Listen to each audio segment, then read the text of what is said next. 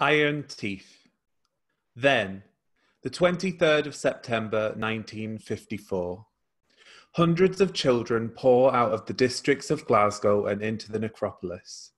Out of the Gorbals and Govan Hill, Strathbungo and Lauriston, Torry Glen, Mount Florida, Oatlands and Polmadie.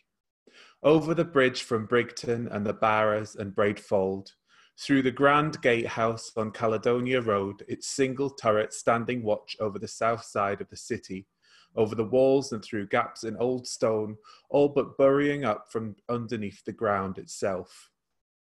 They stalk the sepulchre, feral and wild, wielding weapons, sharpened sticks and stakes, penknives and potato guns, under the cover of a dark blue night and the watch of the White Lady, who locals say turns her head as you walk by. Eyes wide and wild, they're somewhere between real and demon, between boy and girl, sweating and snarling, ripped shirts and torn skirts, searching for something unspoken, something with iron teeth. In the weeks that follow, the children will deny their involvement in the search for the Gorbals vampire.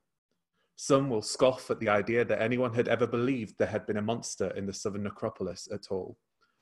When questioned by the police, they will laugh or lie, claim alibis in grannies and aunties and big cousins who live in other parts of the city altogether. But they all remember the turn of a cloak, a blood-red dress, a flash of iron. This is a true story. Now, Aaron ate their lunch in the necropolis every day because they liked the aesthetic. They had garnered a cult following from taking photos of the gravestones, Victorian and Edwardian, some cracked and fallen over, others so worn that the names and dates no longer showed, and posting them on Instagram with shitty filters alongside quotes from Michael Kors from Project Runway. A close-up of an ornate rose carved into heavy stone alongside, "Taste is something that you just can't learn." An ancient arm holding a scroll, the text on it long since faded away, written underneath, "Busy and tacky." A faceless woman in greying white stone overgrown with ivy. "She looks like a Victorian cocktail waitress in Las Vegas." Aaron didn't know why this was so funny to them, but other people seemed to like it. Other than the gravestones, they had only ever posted a handful of blurry selfies. They hadn't really felt comfortable looking the world in the eye for a while. Nothing centered Aaron as much as the necropolis did. The sense that you were out of time, somewhere in between. They liked the fact that you were in the middle of this place, more or less unchanged since the 1800s, but you could look up and see that you were surrounded by 60s and 70s tower blocks. You could hear the cars and vans go past on the main road. It was the middle of another tough shift in the cafe around the corner. Part of the South Side's gentle gentrification meant a steady stream of customers who clashed. Busy mums and student hipsters and queers of every denomination, all with the same penchant for halfway decent coffee and selected vegan cakes. Old dears out for tea and an Empire biscuit with their grandchildren, who pivoted from young man to hen in referring to Aaron and got frustrated when they couldn't find one that stuck. Aaron wasn't sure if they didn't mind or if they didn't care. Aaron's boss, a fussy, middle-aged woman who had moved from the West End when her husband quit his job and resented the fact that she had to work in a cafe, had been a cow to Aaron all shift. She'd been shitty with Aaron when they had knocked over a glass of water, and when they had given the goth girl who came in every day to read for an hour before college a large coffee instead of a medium. Aaron had pretended it was an accident, but it was definitely on purpose. Sometimes serving that goth girl was the only thing that kept Aaron going. Aaron almost wished their boss would yell at them so that they could leave dramatically, but they knew she was too worried about being called homophobic or transphobic to be anything other than low-level passive-aggressive all day. Aaron knew that if she did say anything, they definitely wouldn't handle it well. They had previous. It was pretty wearing. Usually the necropolis was all but empty, except for the occasional daytime dog walker, a cast of regulars that had become familiar in Aaron's 6 months of living in the south side. The lesbian couple with a whippet who walked hand in hand when they thought no one was looking. A white girl who always dressed in pink pajama bottoms and a coat with a furry collar, who smoked a cigarette and talked on the phone whilst walking her old, fat pug. An old Indian man who held his hands behind his back and whistled as his well-behaved lurcher ran on ahead, occasionally looking back to check that the man was okay. Aaron and the old man always gave each other a friendly nod. It was the closest Aaron came to socialising outside of work. Aaron hadn't seen the old man in a while, and they worried about what had happened to him. During the summer, the occasional confused tourist would walk through, presumably having mistaken the southern necropolis for its more bombastic counterpart in the city centre. But today, the necropolis was empty, until it wasn't. Aaron was sat on a little broken wall, cold, damp stone sending a chill up their back. They were listening to a podcast when some commotion from the main road, a car backfiring, the screeching of tyres, a horn, made them look up, popping a headphone out of one ear. A shiver. A figure stood in the middle of the gatehouse. When the figure realised Aaron was watching, it began making its way towards them. The figure wore a long cloak that billowed in the light breeze. Their hair, black and grey, in a clumsy Betty Page cut, blew back from their face, forehead too high, skin pale and thin as paper. Dramatic. As the figure drew closer, the black cloak unfurled in the wind, revealing what looked like an old-fashioned red dress underneath, dusty and muddy at the hem. Probably a cosplayer, Aaron thought. An eccentric take on Dracula, maybe, or one of those gothic Lolita girls you see in town. Except they hovered, lightly, around 6 inches off the ground, black boots with pointed toes pointing down. Aaron wondered whether or not they were having some sort of episode. They weren't sure whose episode it was. The figure hovered in front of them now, about 2 arms' lengths away. Shouldn't you be running and screaming? A voice like a drill through teeth, piercing and whining and sharp. They were somewhere between real and demon, boy and girl. A glimpse of something from inside the mouth, a dull silver. Probably, Aaron replied, but I'm a millennial. We're famously glib. A sharp smile, pointed teeth, like a shark's, each one made of metal and flecked with rust. Who are you? Asked Aaron. Jenny, said Jenny. Or the vampire with the iron teeth, but that sounds a bit pretentious. I was trying to make iron teeth a thing for a while, but no one really went with it. I like it, said Aaron. Iron teeth, thanks, replied Iron Teeth. After a moment's awkward silence, Aaron worried that they might be talking to themselves. It had happened before. Okay, said Aaron. What are you? Imaginary friend? Fairy god sibling?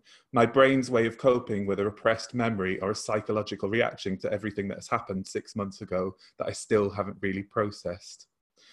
Whichever you fancy, I suppose, said Iron Teeth. I hadn't really thought about it.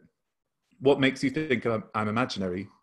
Well, said Aaron, the flying. Floating? Hovering.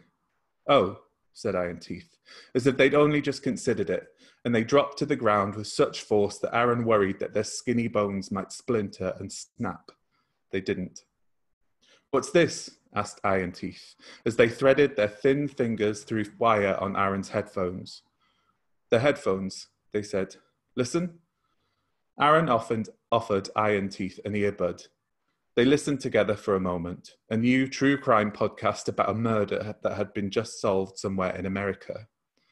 Aaron found true crime fast comforting, though they could only listen to the ones where the detectives caught the bad guys.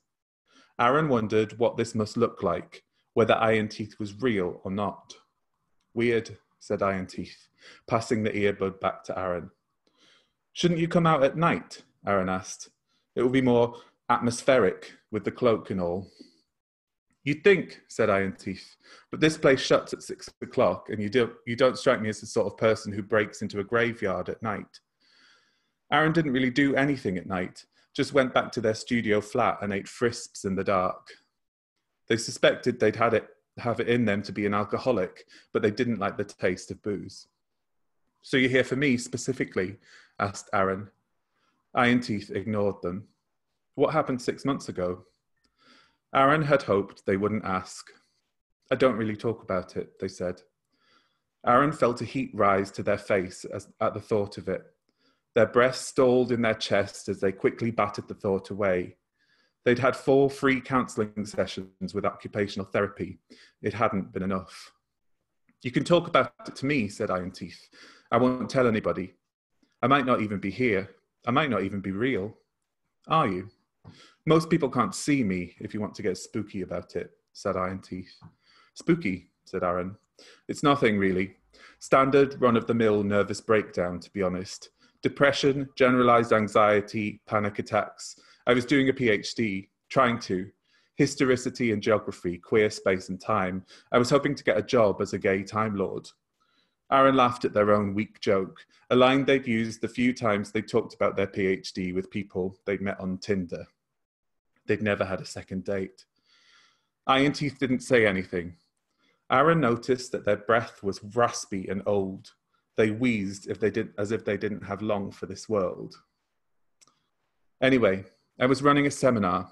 I had a panic attack. They told me to take some time off, Aaron continued. I did, and spent more or less 2 months in my flat eating takeaway and watching box sets, burning through my scholarship, then my savings. I couldn't even read.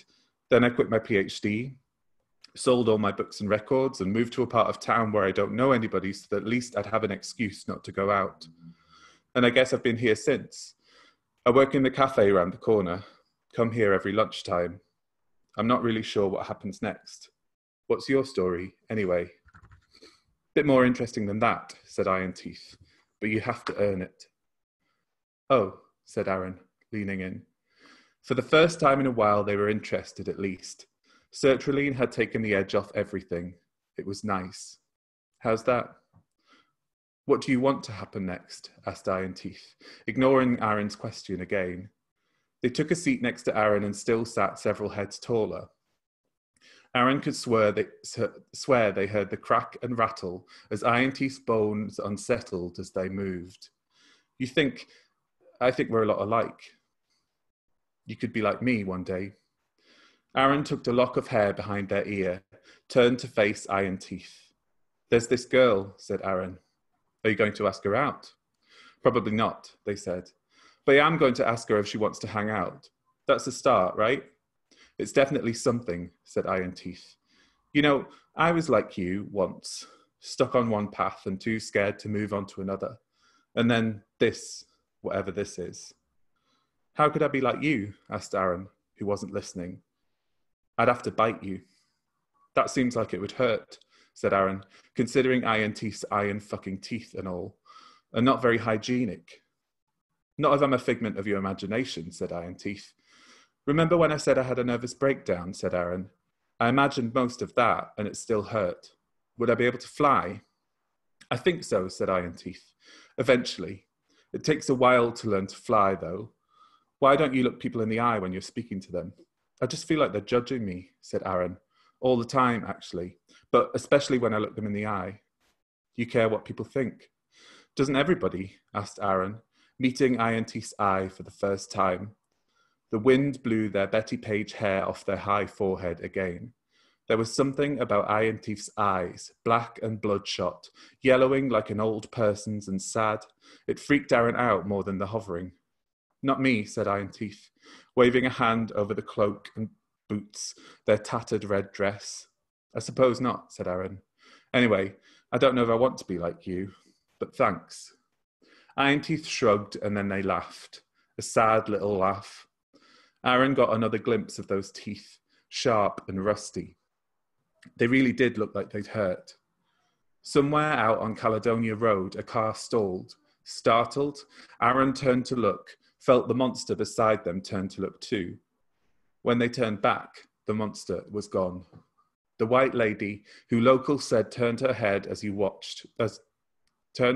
watch as you walked by, now grey and faceless, was staring at them as they sat alone in the necropolis again. Aaron put their lunchbox away. They were going to ask the goth girl out.